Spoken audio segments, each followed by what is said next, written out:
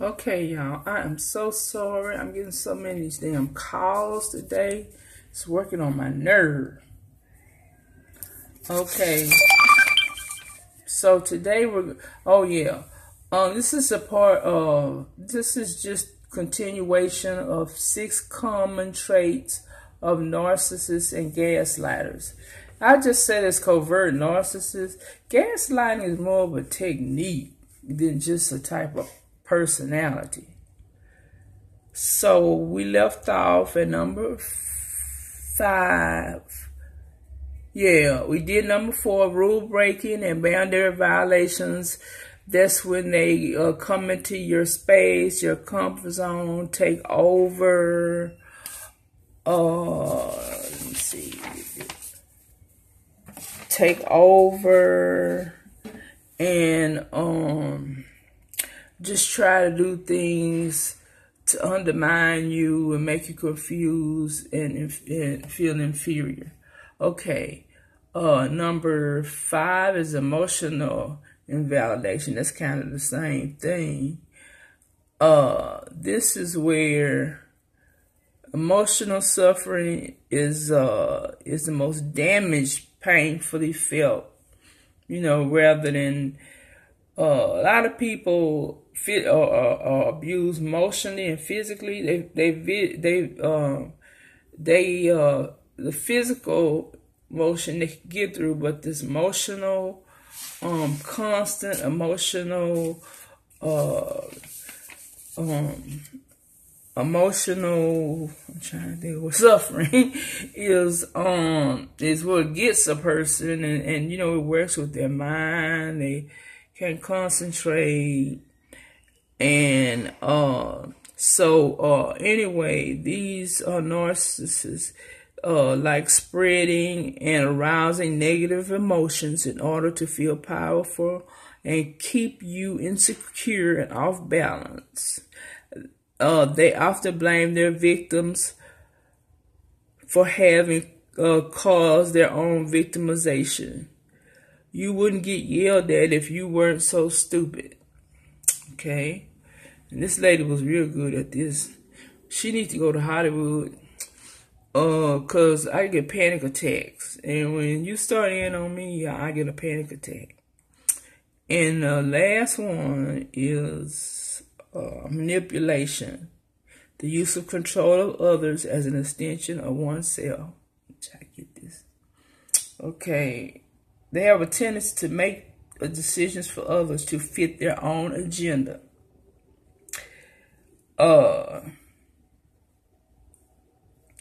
They are also fond of using guilt, blame, and victimhood as manipulative devices.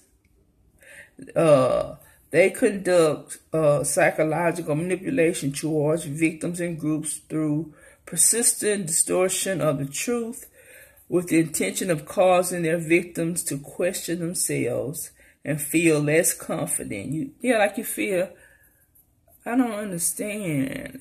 What am I doing wrong? Am I doing something wrong? It's that feeling. In personal and professional environments, they manipulate and micromanage others by telling them how they should think, feel, and behave. Also, they become cruel and intimidating and are hostile toward those who fail to bow down to their directives. I just said that. You don't kiss that ass. Da, da, da. Da, da, da. I'm going to put this there for a minute, ladies and gentlemen.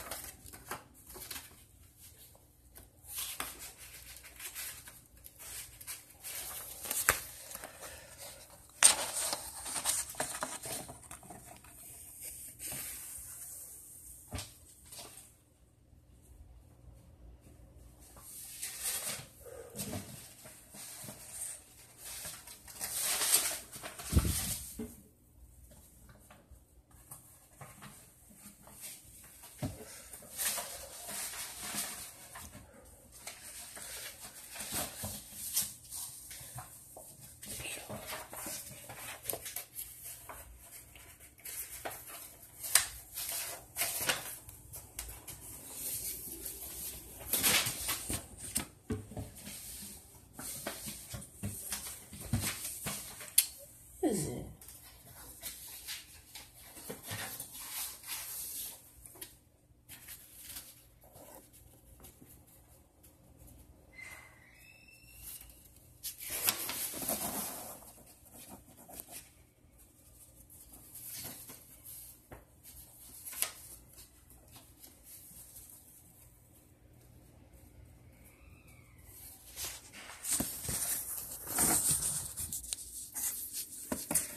Okay, everyone, we're back. We're going to get the 7 stages of covert narcissism. Number 1 is false humility. It's a form of pride, and where narcissists play the victims and put themselves down so that they bait you into complimenting them. Their goal is to let you know they are important and seek high status positions. I'm sorry. Their goal is to seek high status, and they do, which they're not qualified for most of the time. Yet they disguise themselves in humility, which isn't anything like a humble character or one who puts down others before themselves. Their goal is to make sure they are stroked for their efforts. Okay, we talked about the lack of empathy. They're selfish. They don't care about other people. They only care about themselves and what they can get out of a situation. And we talked about lack of empathy. They don't care about anybody but themselves. They don't care how anybody else feels. They just care about how they feel. And we talk about, we didn't talk about oversimplification of others' needs. They will minimize the needs of the people around them. They will not explore the details of a particular situation because they don't deem it worthy of their time. They will label people and deflect blame onto them instead of taking responsibility for their own actions. I'm trying to keep this up, y'all. They reduce complex issues to simple ones in order to brush them aside as useless. They don't want to be bothered with facts or logic, and that is so true. I tried to use logic on this woman. So I'm an empath, but I'm a logical, analytical person as well as an empath. So, these people who have simple, IQs and stuff, she loved them to death, and she builds them up. So she only want to associate with them. And we talked about inability to listen, right? Okay. That's something else for you. 3 reasons you can't win with the narcissist.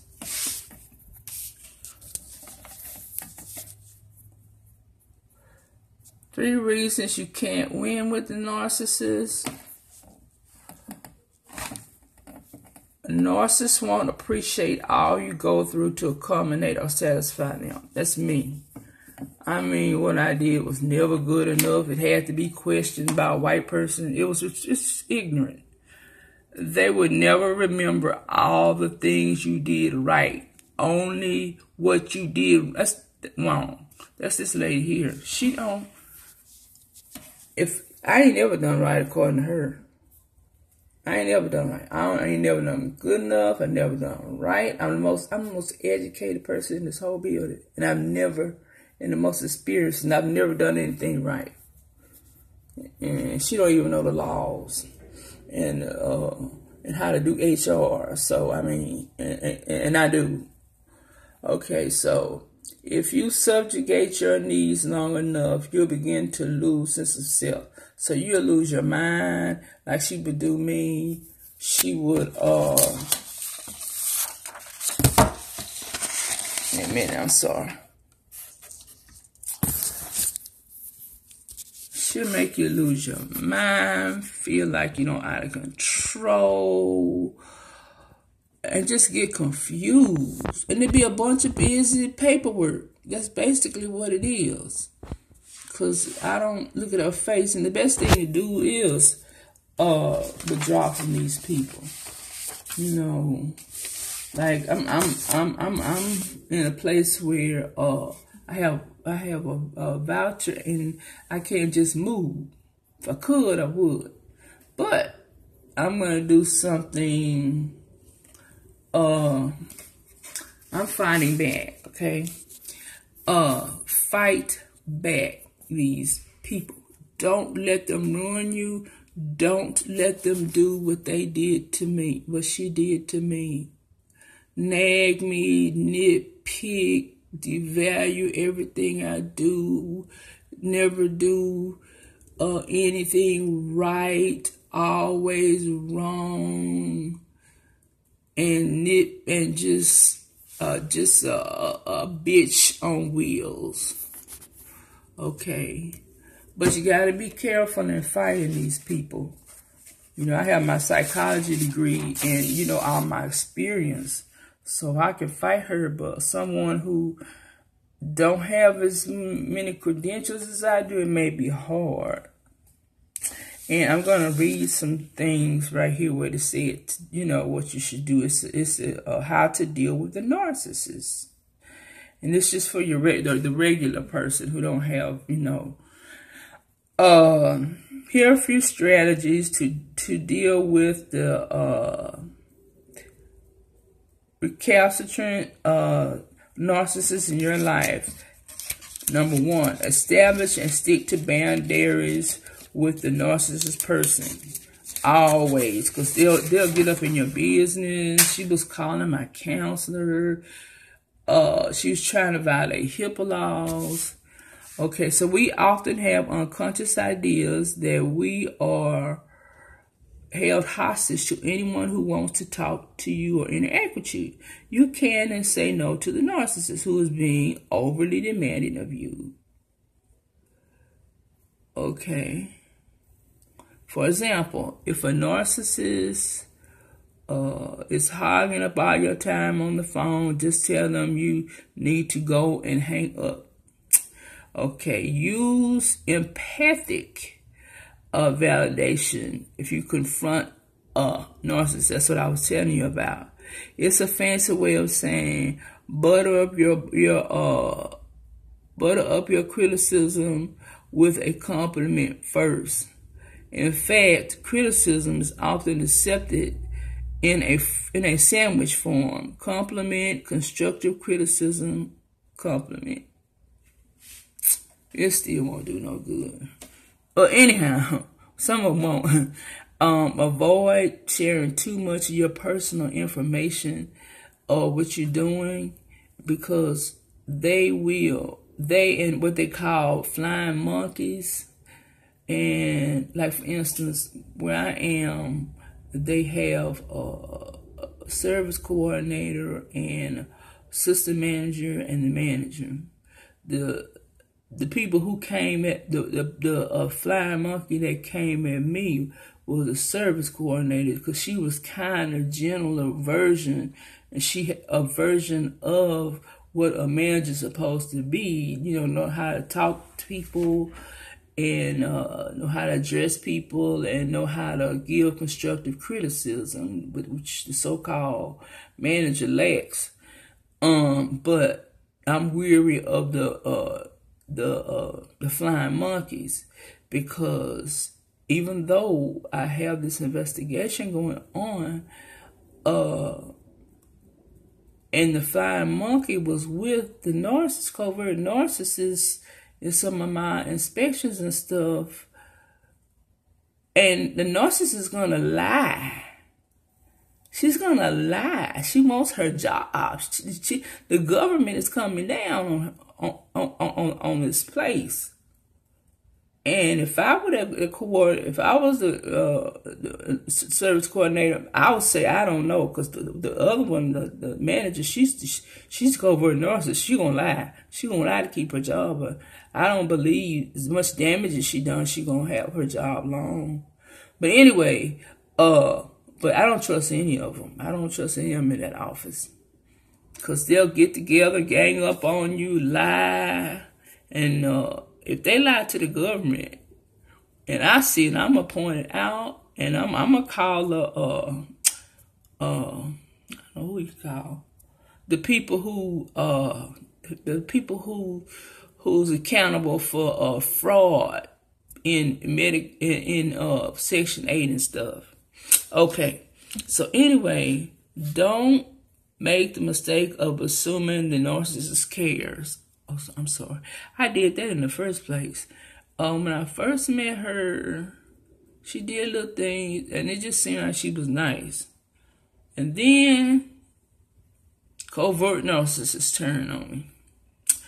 No drama. This is where I made my mistake. But, in a way, I could not help it.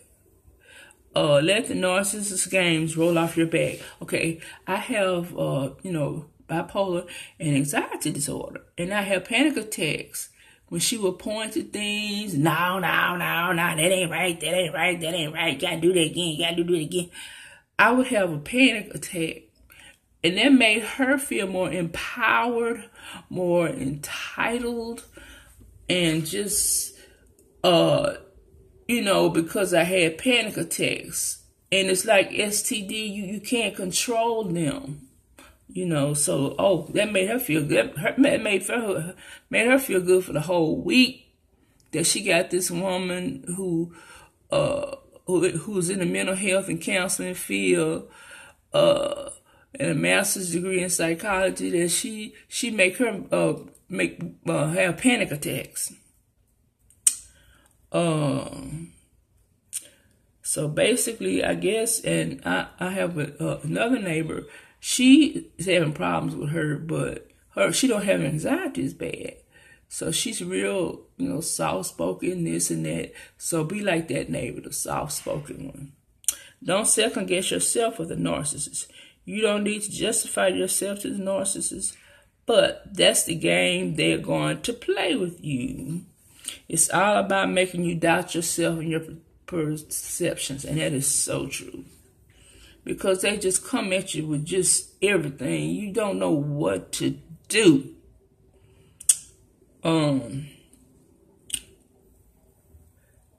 So they are experts at reframing reality in a way that makes them look good and you look bad.